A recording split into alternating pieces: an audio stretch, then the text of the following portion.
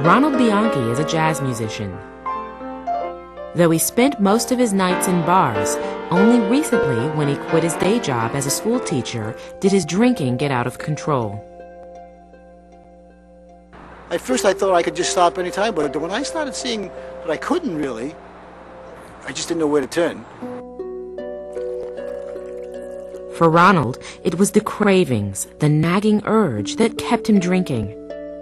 A visual cue, a smell, or even a memory can activate the desire.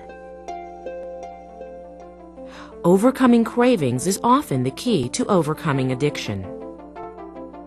Today, Ronald is here at the Providence, Rhode Island VA Medical Center. He's part of a study to see if this small pill called naltrexone may alleviate his desire for alcohol. Naltrexone can help people deal with some of those cravings. It also helps people if they do have a slip. Naltrexone seems to reduce the pleasure of drinking alcohol.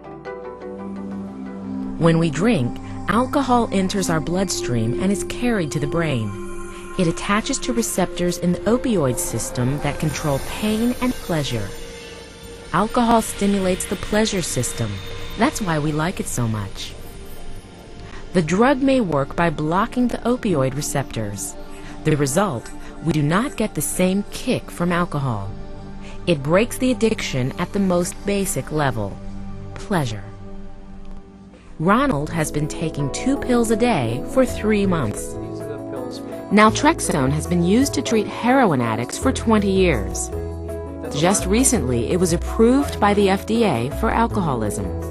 But experts caution that these pills will never replace therapy.